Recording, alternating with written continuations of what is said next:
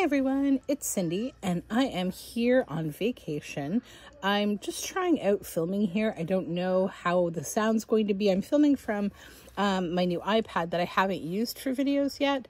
And I am just sitting outside while the kids are playing inside with the foosball table. So you might hear a bit of noise from inside the cottage.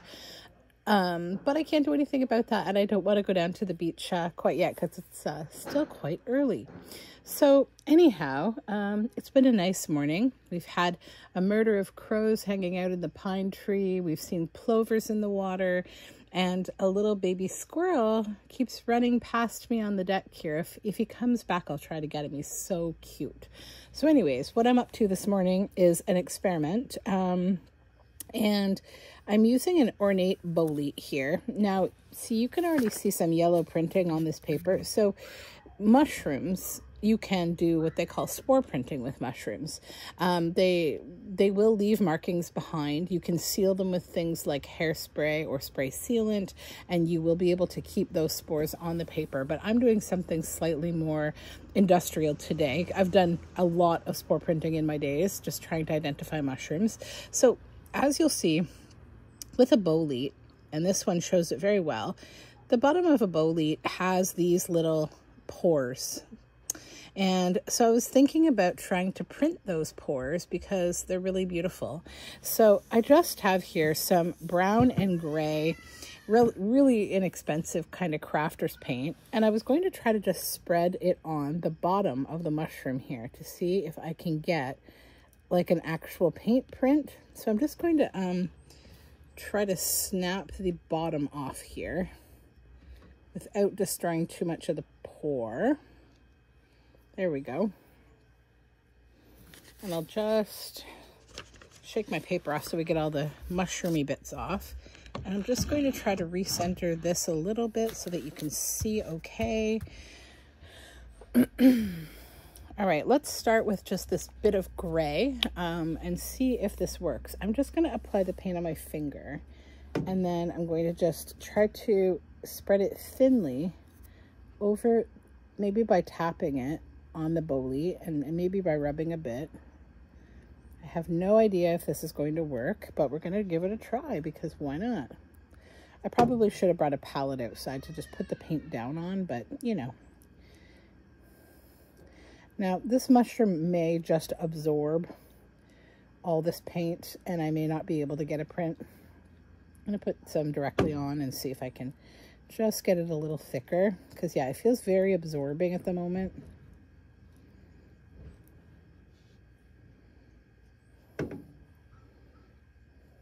Okay. Yeah, it's really absorbing. Let's see if this does anything at all. I'll put it right here. And then I'll just give it a little press.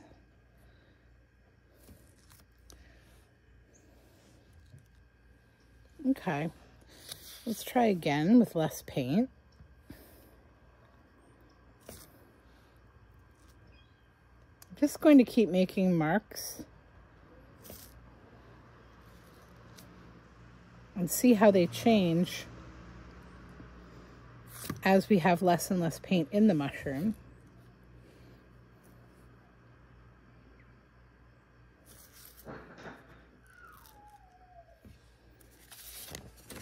Okay, grab a new piece of paper here. You can hear squirrels chattering at me.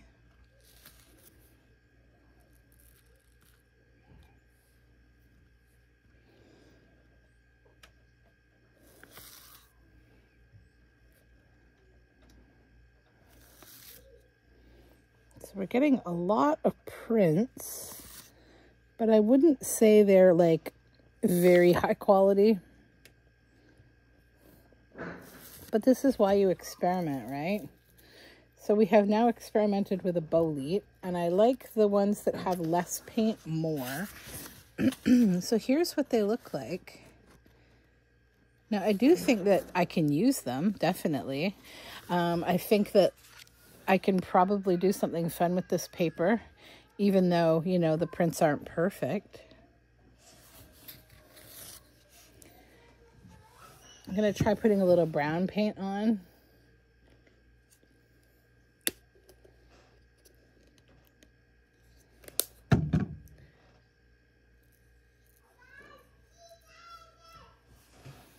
Okay.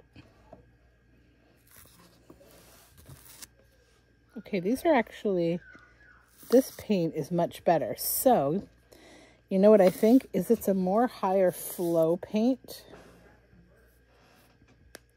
Let's give it more. And try to just spread it around thinly. Wipe my finger on this excess sheet here.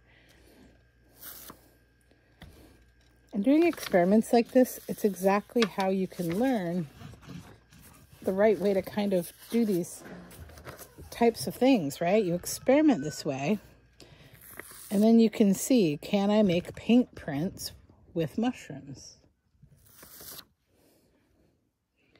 There's definitely a squirrel somewhere near me. So if anything strange happens, be warned.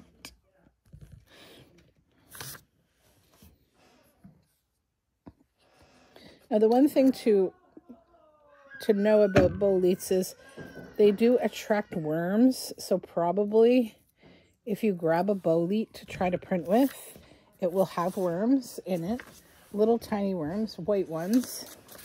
They're harmless, but they do attract bugs, larvae. They do deposit their larvae in boletes. I am not so sensitive to those kind of things, though. They don't really bother me. Okay, let's peel this mushroom off my hand, which has now been stained yellow. Okay. And the other thing is about the disposal of the mushrooms. So here, see, we're getting some nice prints now with that mushroom, that bolete that you just put the, I would say, a thinner, a more watery paint on. Yeah. Okay, so disposal of the mushroom when you're done. That's a really important thing. Because you've put paint, you know, acrylic paint, which is a plastic, into the mushroom, don't leave it outside where an animal could pick it up, because, you know, you're kind of poisoning them, right? Well, not poisoning. I doubt it would hurt them or kill them, but it's not healthy for them to ingest plastic. I don't know how using a watercolor would work, but I don't think very well. Hard to say. I sort of feel like you need the durability of like an acrylic paint. So I think these more subtle ones that I'm making right now are actually going to end up being my favorite. See the subtlety of that, but you really get the details. Okay, so that is printing with a bolete. So this is what I will get rid of, this whole mushroom. I will put it in the trash because I have put paint into it. So I hope you have a fun day and you liked watching this little short printing experiment. I'll give you a little look at what I'm looking at. So this is the beach. That's the rest of the deck. I'm sitting at a table here. And then we have the upstairs to the deck. This area here, if you can see that platform right here, that's where I do all of my eco printing, because it's a large platform that I am able to lay my fabric down on. And it's the perfect kind of table for printing on. So that's it for me for now. I hope you have a great day. We'll talk soon. Bye-bye.